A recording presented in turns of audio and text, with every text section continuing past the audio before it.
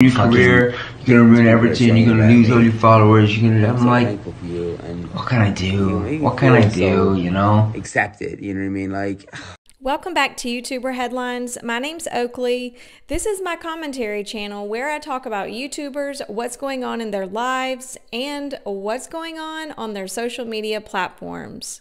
I talk about everything, not just problematic behavior. Today we're talking about the SACCONEJOLY family. Specifically, we're talking about Jonathan. If you guys follow him on social media, you already know what I'm talking about, but a lot of viewers are saying he's having one, either a nervous breakdown, or two, a midlife crisis. When I think of the SACCONEJOLYs, I think of one of the original OG family vlogging channels on YouTube. Other than the Shaytards. The Shaytards, I believe, were the first family vloggers, but I never really watched that channel. But I have watched the SACCONEJOLYs off and on throughout the years.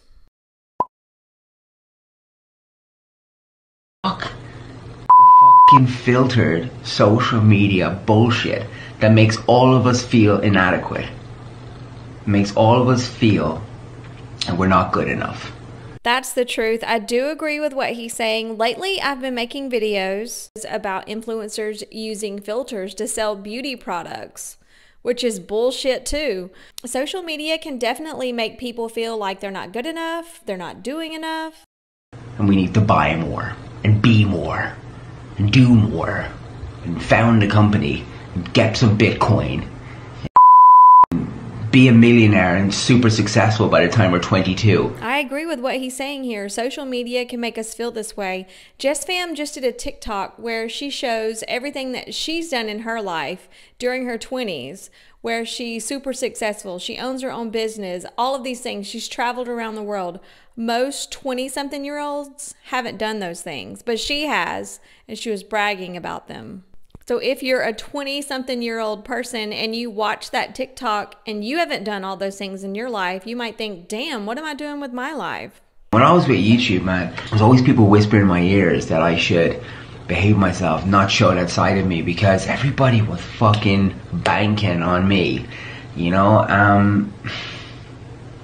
I can't change the past, and you know, it resulted in me having a panic attack. It resulted in me questioning myself. It resulted in me suppressing my feelings and emotions. It resulted in me, like, the gaslighting I went through, all the things that I went through because other people needed me and wanted me to remain a certain way. Jonathan never gets really specific here and tells us who he's referencing, who he's talking about, but he did walk away from his management company just a few months ago.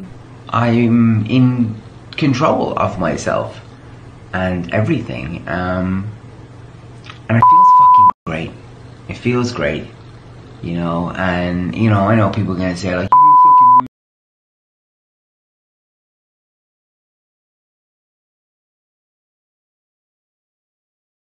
So Jonathan is at a new, different point in his life, and I think, yeah, he will definitely lose followers, but I think he will definitely gain followers, which is kind of like your journey on YouTube.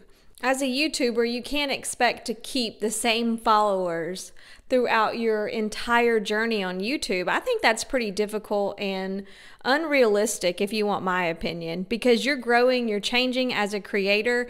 You're going to attract different viewers, and then other viewers are not going to find you relatable anymore. I think it's just all part of the process. So never be afraid to lose followers. I know I'm not, because it's just a revolving door. As you lose followers, you gain followers. And in my opinion, it's always better to have followers, subscribers, viewers that can relate to you and want to watch your content versus the people that just don't relate to you anymore. I was in my box for so fucking long because the fear, right? The fucking fear. You know, you stay in that job because you're fucking afraid of not having a job, right? You stay in that shit relationship with that fucking asshole because you're afraid of being alone. Who can relate to what he's saying? If you do, leave a comment. We all fucking do it, don't we?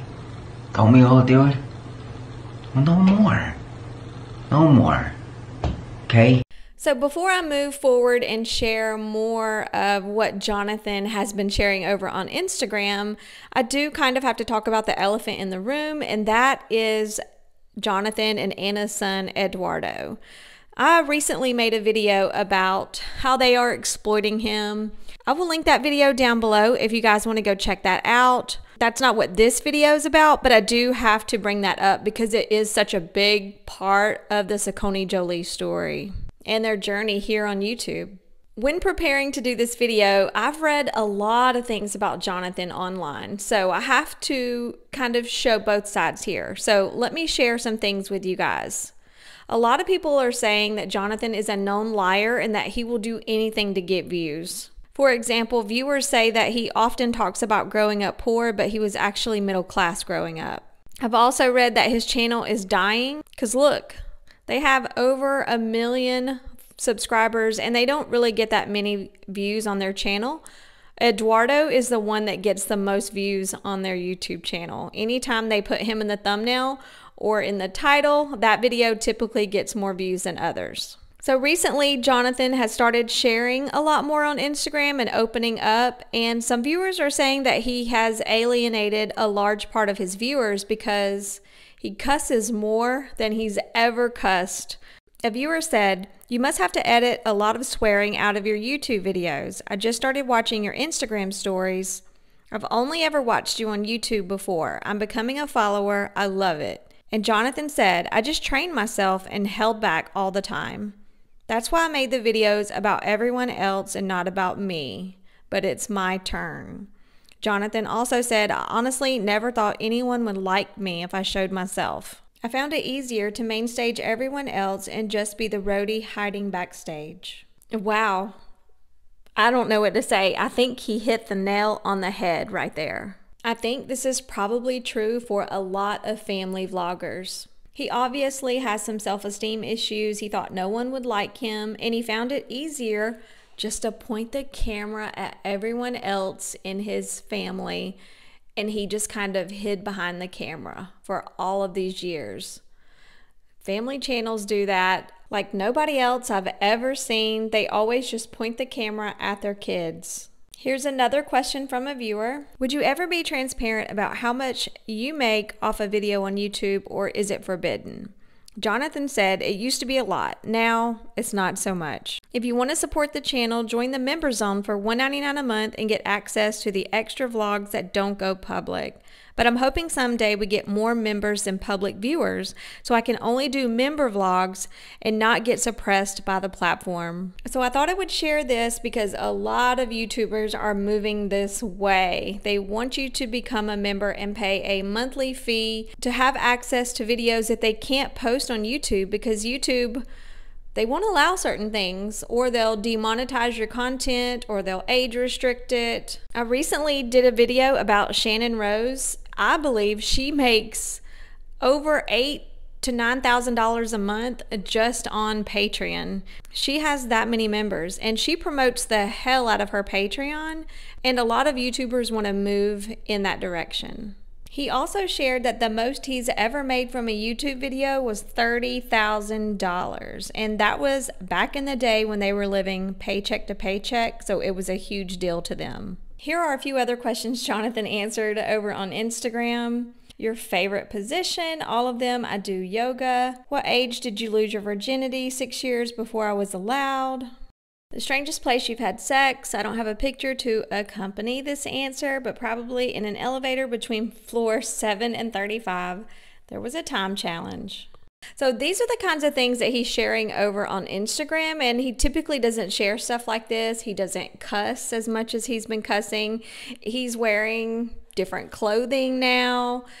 So a lot of people are thinking that either he's having a nervous breakdown or going through a midlife crisis, or this is all fake and he's doing all of this for views and to grow his social media platform. I want to read a few comments I pulled from his Instagram. "I'd rather have the real than seeing a perfect family." And Jonathan said, "No one is perfect, yet we are all perfect." I do love that, Jonathan. Another viewer said, "This speaks so much to me. I'm in a job that I'm staying in and really want to follow my passion. You're inspiring me to move forward even though there is fear." Jonathan said, don't be afraid, obviously be smart, but also follow your happiness. Another viewer said, I'm all for keeping it real, but swearing for the sake of it isn't cool, especially when a large portion of your audience is young. Another person said, why all the swear words? You can express yourself without saying all the F words. It's such a turnoff. I love watching you guys, thinking these people are classy and nice, but that's all lies. You can make a point without the crude, horrible, bad language. Another viewer said, must have been very difficult for you not to be able to show your true self.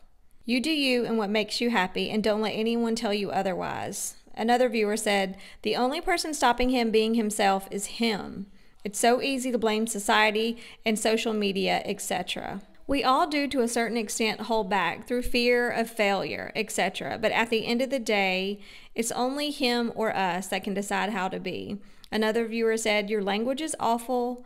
Would you like your children to be cursing all the time? Another viewer said, your past created your future, Jonathan.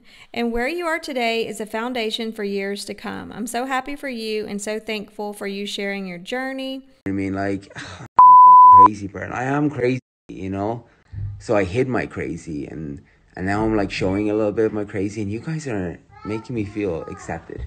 So Jonathan often talks about this adventure that he's on, and he's currently on it. So everybody is like, what's the adventure about? What are you talking about? What have you been hiding for all these years? And he says that he's currently on the adventure. So I think that we haven't seen everything yet. He is revealing more and more about his true authentic self over on Instagram every day. So what does this mean for Jonathan?